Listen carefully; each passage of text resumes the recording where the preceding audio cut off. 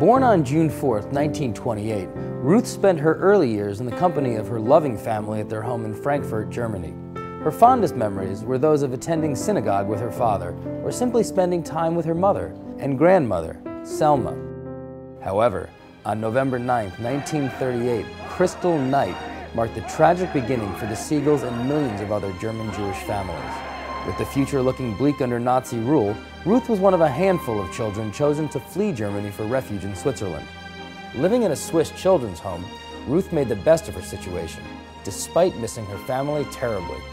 By the end of the war, Ruth had spent 6 years in Switzerland. Like so many others, the war had left her displaced and without family.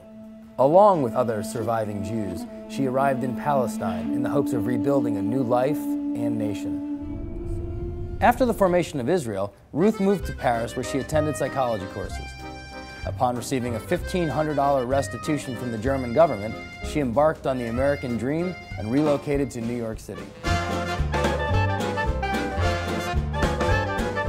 America embraced Dr. Ruth with open arms. Within 48 hours of her arrival, Ruth had won a scholarship to study sociology at the New School. She juggled learning English, taking courses, and working as a housemaid. With a full schedule, her life was about to become even busier as she journeyed into motherhood. Happily balancing life as a wife, mother, and teacher, Ruth earned a master's in sociology and soon began a new expedition for which she would become world famous.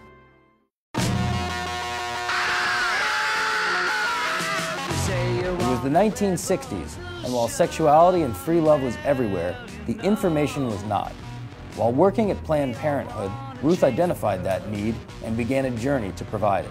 With a newfound passion for sex education, Ruth went back to school and earned a doctorate in education from Columbia University. She started teaching sex ed and soon opened her own practice while frequently lecturing on sexuality. WYNY Radio began to take notice. Good evening, this is Dr. Ruth Westheimer. In 1980, Ruth was given her own 15-minute show, and so the phenomenon began. Ruth's show was so popular that it was extended to 1 hour.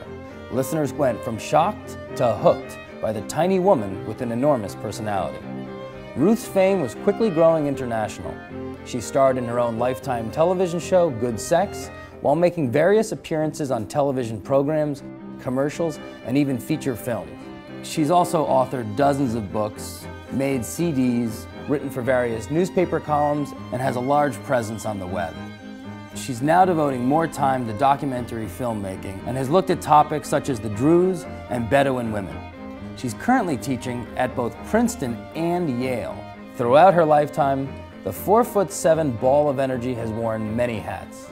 She has held the title of Holocaust survivor, freedom fighter, educator, wife, mother, sexual pioneer and icon, Grammy nominee, and media phenomenon. At 80 years old, she shows no signs of slowing down or hanging up her reins as the world's premier and leading sex education expert.